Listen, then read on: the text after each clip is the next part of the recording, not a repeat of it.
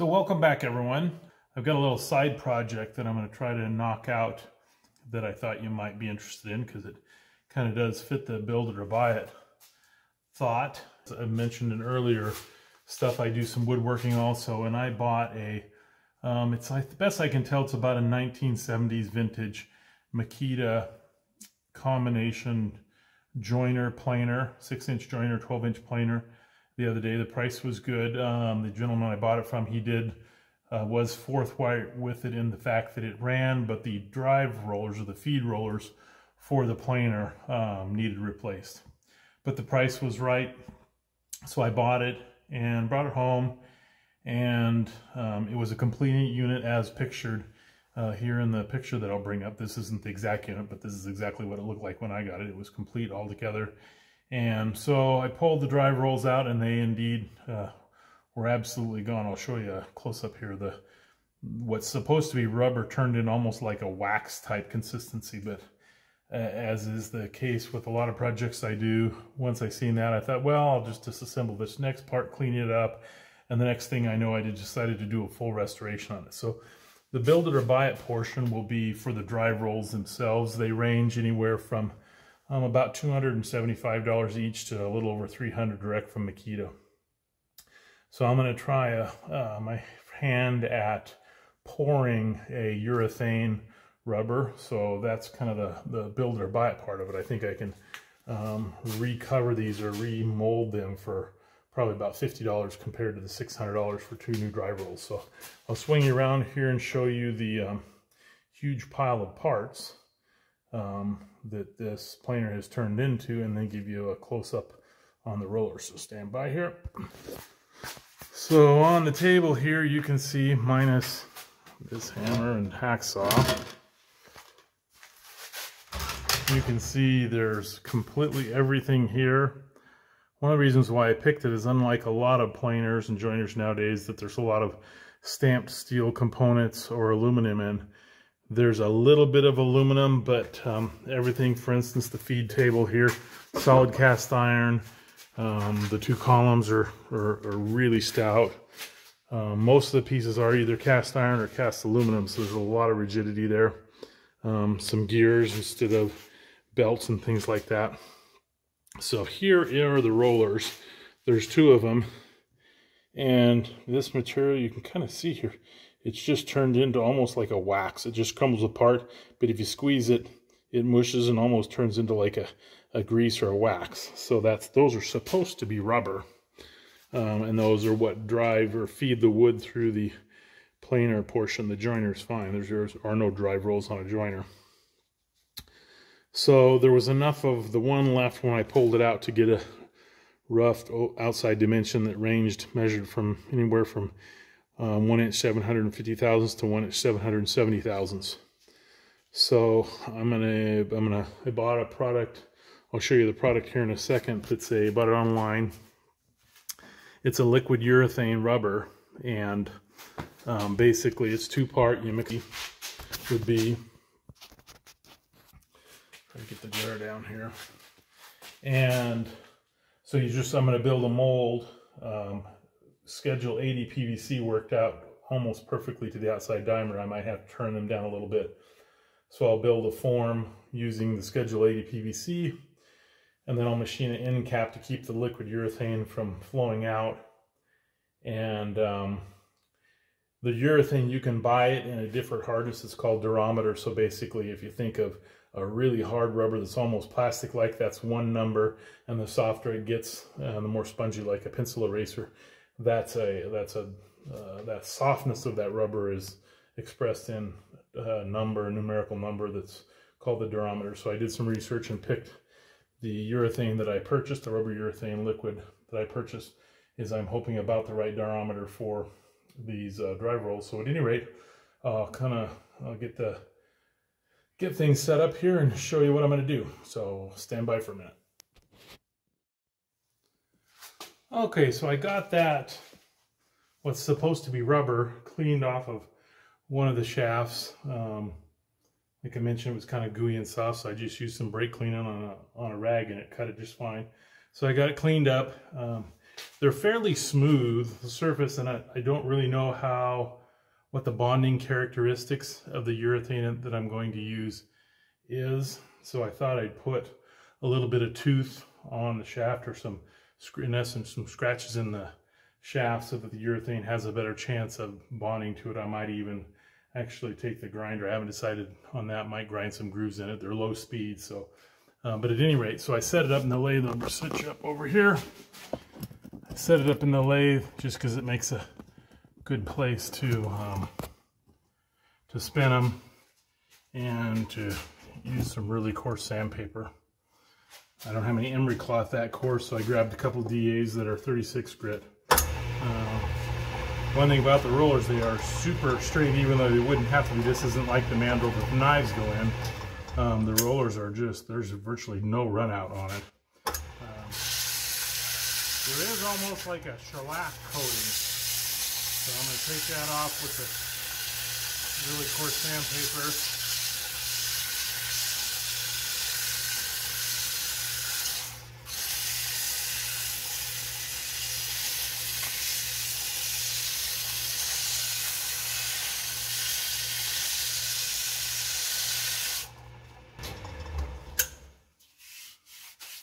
Get you a close up here so that you can see the scratches in there. That should hopefully give it some bite. As far as being able to slip on the shaft, that shouldn't be a problem. I think you can maybe, I've got something to point here with. You can maybe see this stain, kind of stain right there. The roller came clear out to this spot right there. So it actually overlaps and goes onto a different diameter on both ends. It was that way. So that basically captures it from being able to move left to right.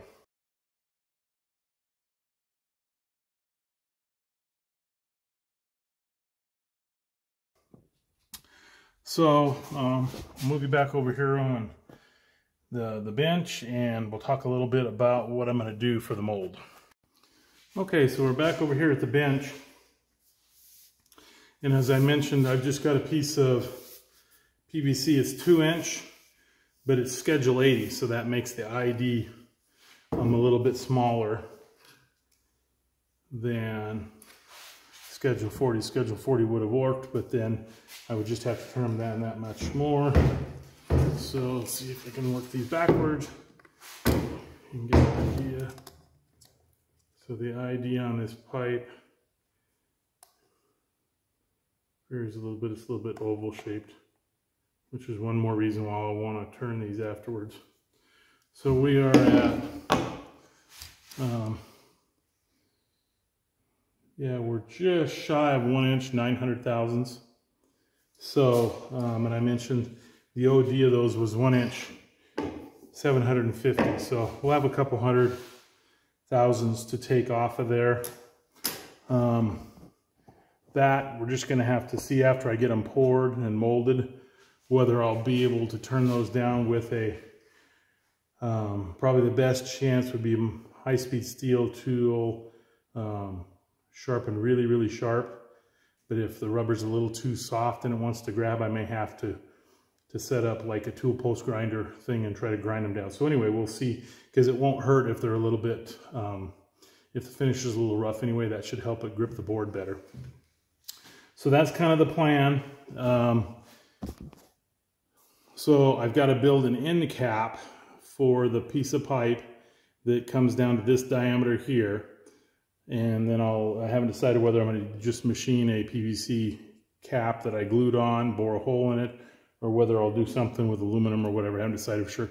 But basically that hole this shaft would slide through that hole. I'll figure out a stop that will seal the stuff from coming out, and also center this shaft in the middle of the PVC. Do the same thing on the other end. So the one bottom end would be kind of fixed. I'll pour the urethane in, let it fill up to the top, put the top cap just basically is to center it. One factor I took into consideration when I decided what urethane to get, as well as the durometer, was working time. And this has it's I think about a 20-minute working time, if I remember right. I'll show you the product when we get closer. And then also whether it had to be degassed or not. For someone that hasn't used molding or pouring products before, some products have to be degassed either right after you mix them or after you've poured your part. They have to go in a vacuum chamber, and then that's evacuated, and that helps pull some of the air bubbles out. This stays working. It's fluid enough and it stays working long enough. When I talked to the manufacturer, it did not need to be degassed, so that'll make it a little bit easier in a home environment to mold those. So anyway, I'll cut it off here, and once I figure out what I'm going to do for a end cap, I'll bring you back and show you that. So stand by. Okay, so I thought about it some. If I would have had some plastic or some PVC plugs, I probably would have done it with plugs because they're quicker to machine. Could have glued them in, but I was trying to avoid having to run into town, so I dug through my scrap or my drops of metal, and I had a piece of about 2 feet of aluminum round bar. So I bend it down there. I cut off enough of a chunk that I'll just use that. It's really close. Let me grab the caliper.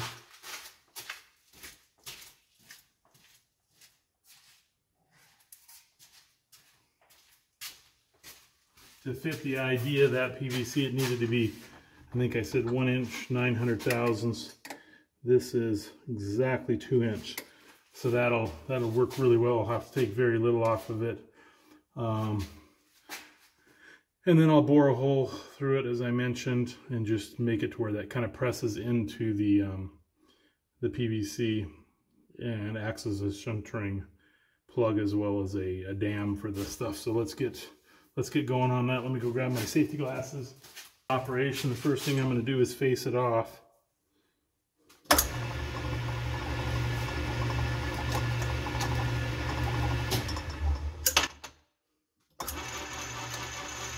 Sorry, the gear set on this lathe is a little noisy, so hopefully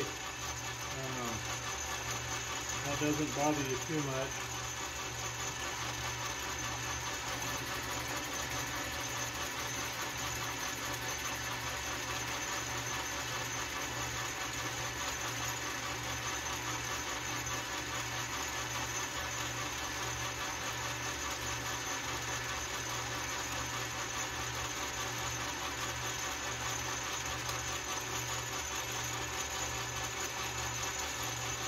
Scoop it over maybe so you can get a little bit better angle.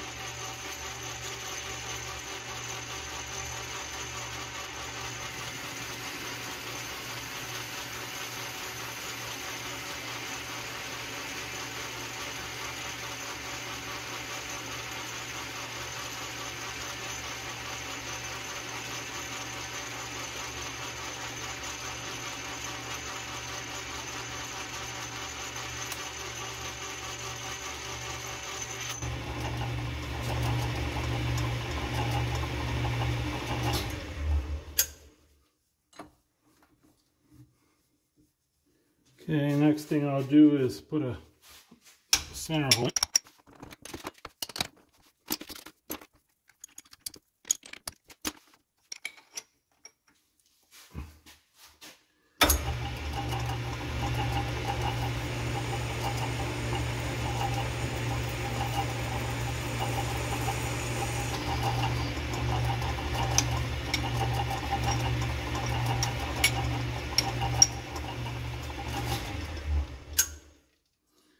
Let me go grab the shaft so I know.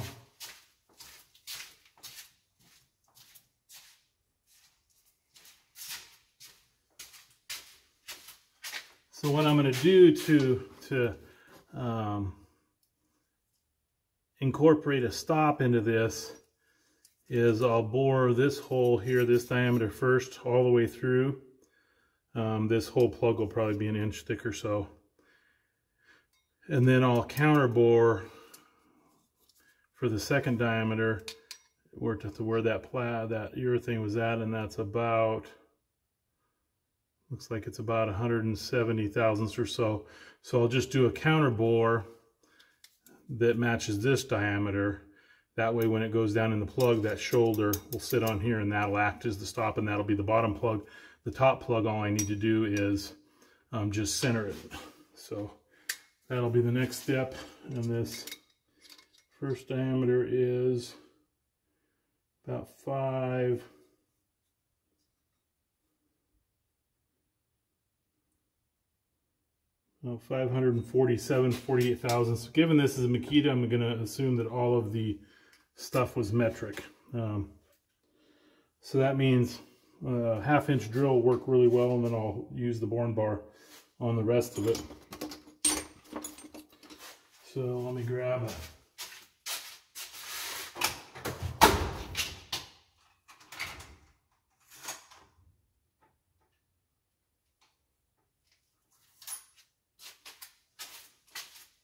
and that other end is the same diameter, so I don't have to worry about the overall depth of this initial hole. I can go past what this piece will be parted off at, and then that'll just be the hole for the next one.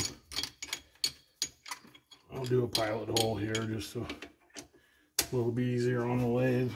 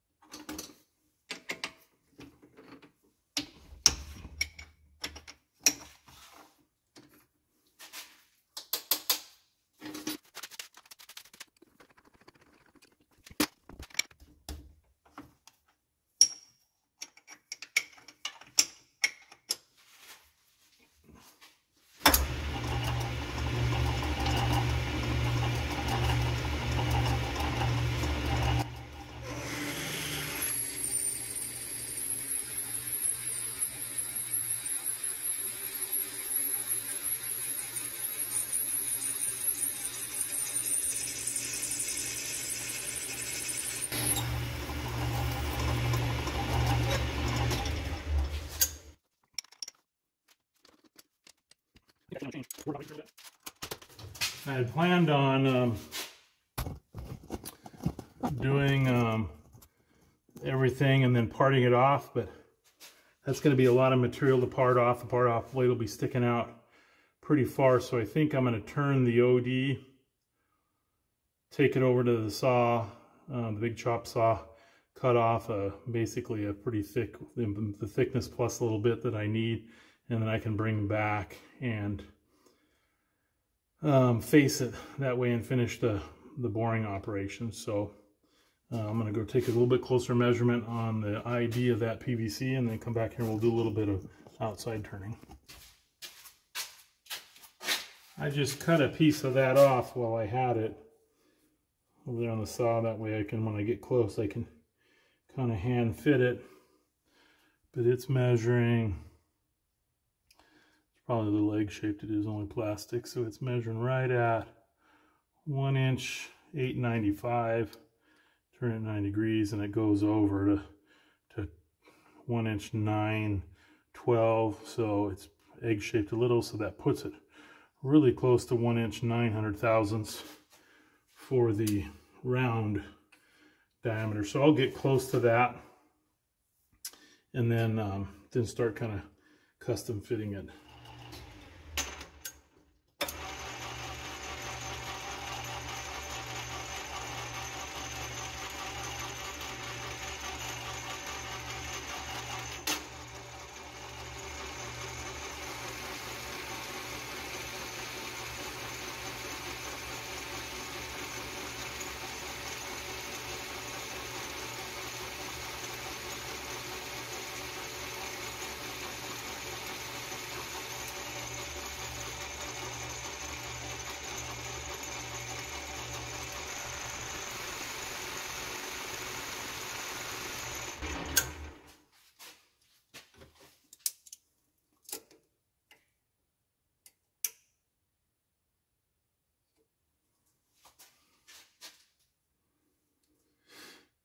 So that was 80 thousandths there. So that we're really close. I'll probably take another 15 and then we'll go from there.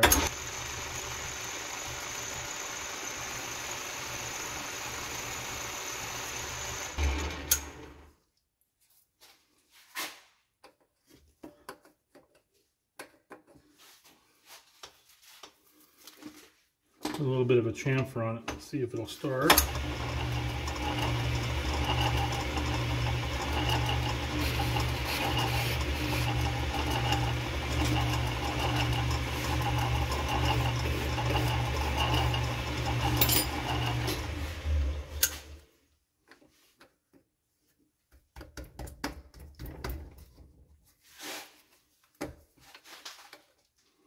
This Schedule 80 is really thick wall. I'd rather have it fit a little snug. That way it pretty much guarantees it isn't going to leak. Then to have it loose. Let's see if...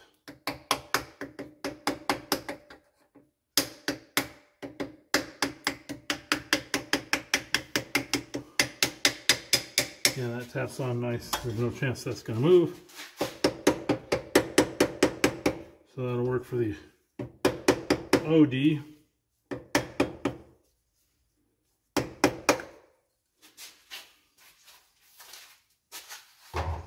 I think since I'm at it, I might as well do the complete OD for both pieces. And then I'll just cut off, like I said, those 2 slugs in the saw and come back and bore them out. So I'll bring it back here in a sec when I've got it faced and the piece, or the full length of the OD done, and then I've got the pieces cut. Okay, as you can see, I've got the piece parted off there, and you see how true it's going to run. You can see they run out in the front, but given this is just a slug, it's not that critical. What I'm looking at, that's the cut edge, so you wouldn't look at that anyway. I'm looking at, you may be able to see through the gap in the chuck there.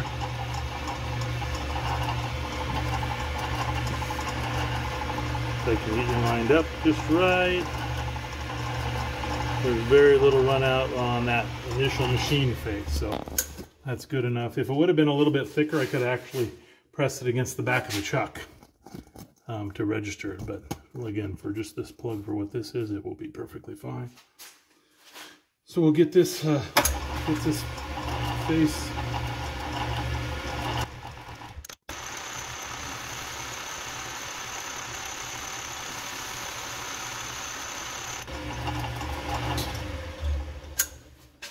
Technically, that face really wouldn't have even had to been machined, but it is what it is. It's nice, I guess, if it's symmetrical. I'll get the boring bar set up here. My boring bar that I have already on a quick detach is a little too big, so I'm going to take a little bit, not waste you guys' time, and get the smaller boring bar set up, and I'll bring you back. Alrighty, I thought I had a sleeve for the round boring bar holder, but I didn't, to neck it down to this size boring bar. So if someone looks at it and says, "Oh, that's kind of hokey putting a round boring bar in a tool bit holder," it is an actual combination one. It has the V in the bottom, so it holds the boring bar from being able to kick out. All right.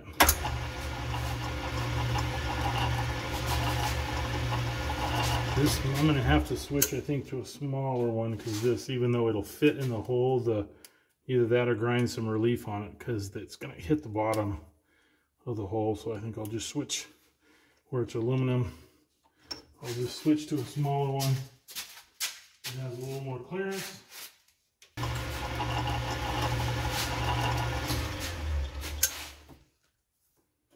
Even this one may be a little tight, we'll see.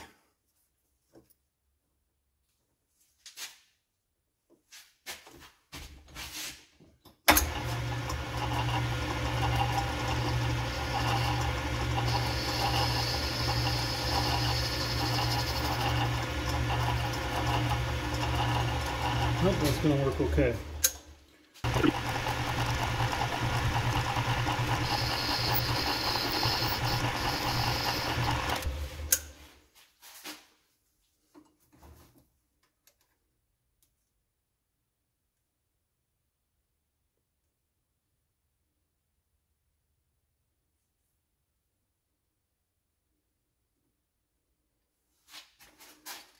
Thousands to go.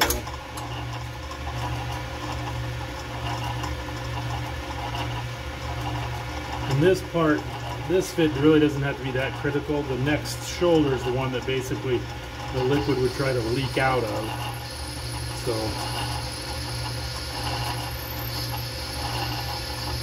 and since I'm pouring, have to do 2 of these, if I was just doing one, I wouldn't even worry about if a little bit of it leaked out and glued itself down. I could cut it all apart, but I want to be able to reuse these slugs. I don't care if I've got enough PVC pipe that I'll make 2 separate pipes and just split them, take them apart, but I want to try to save the plugs.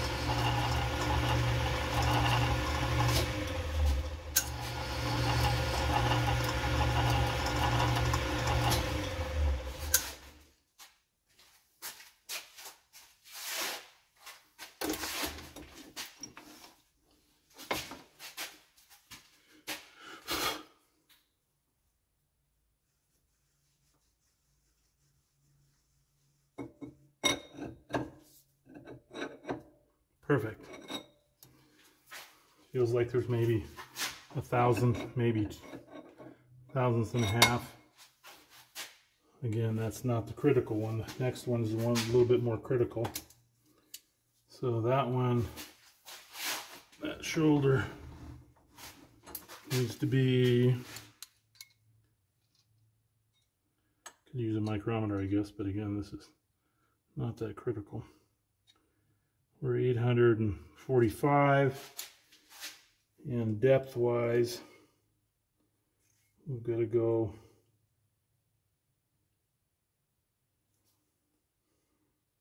about 140.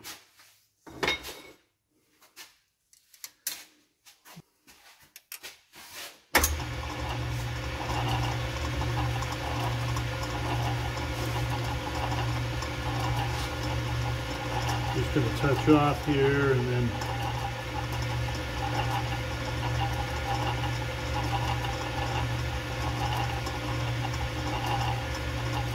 zero my dial.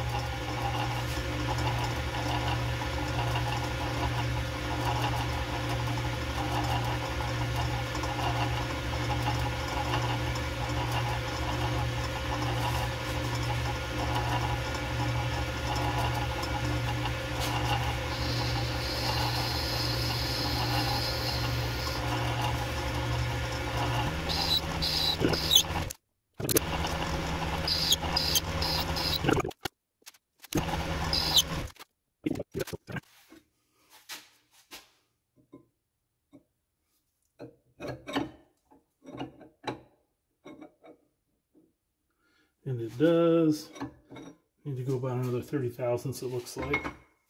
This part, I mean, that dimension isn't going to be critical. That sets how much is the rubber will be on there, but there was just a stain on the shaft, so that could be off by 20 or 30 thousandths easy.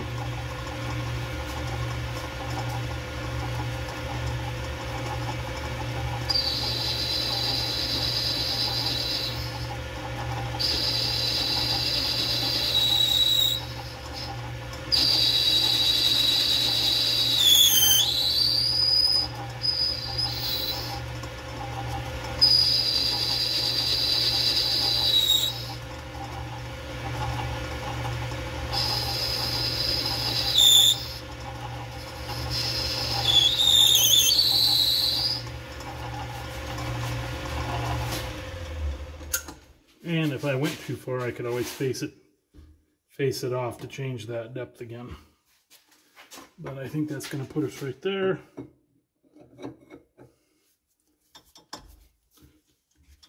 Yep. I can see just a hint of a shiny spot, so I'll take just another kiss on it.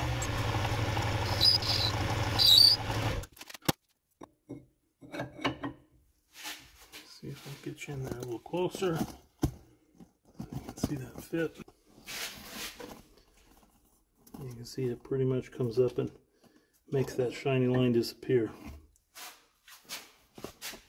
All right, so that's one of those down. The other one's just going to be exact same thing, a rinse and repeat. So I will bring you back when I'm ready to insert them in the pipe and see how they fit. Okay, so I finished up that second slug or plug or cap or whatever you'd like to call it. So there was the original that this one actually pressed on, just, it's got a hint. Once I kind of tapped it on there, it won't fall off by itself, which really helps it seal from leakage. And then second one looks the same. It's got the bigger hole. It'll go down here and center this end of it. So I'll give you a quick look at here what it'll look like when it's assembled.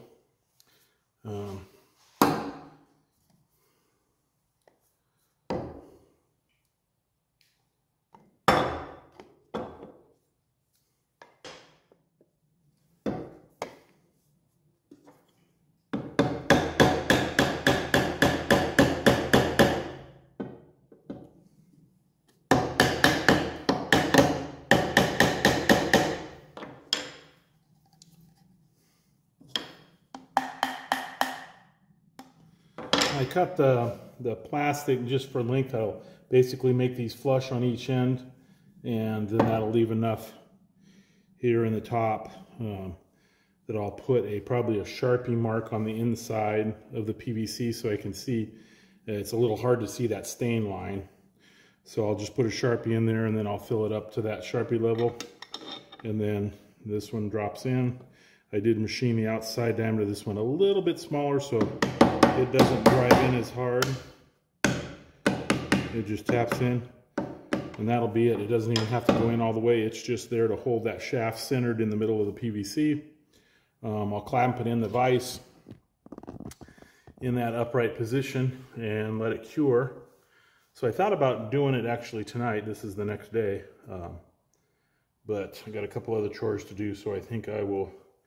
And I think I'm pretty close to a half an hour at this one. So I think I was going to do this all in one episode, but with the machining it took a little bit longer than planned. So I think I will wrap it up here, and you can come back and see the next episode. It's I'll just give you a quick lowdown on it. It's a 2-to-1 ratio. So there's they do it by weight, but I think there's about 2 pints of part B and 1 pint of part A. I was hoping that was going to be enough volume, because they don't list it by ounces. So what I did on this, just to let you know whether there's going to be enough volume or not, after I made the first slug and I drove it in there, I just took this over and filled it up with water to the appropriate level, and there was only just a couple tiny little drips. So I captured that full amount of water, dumped that into a graduated container, and it worked out to be right at about 11 ounces of water. So I've got almost 3 pints of the product, so I'll have more than enough. So anyway, I'll see you in the next episode, and we'll actually get this poured and see how they come out. Thanks for watching.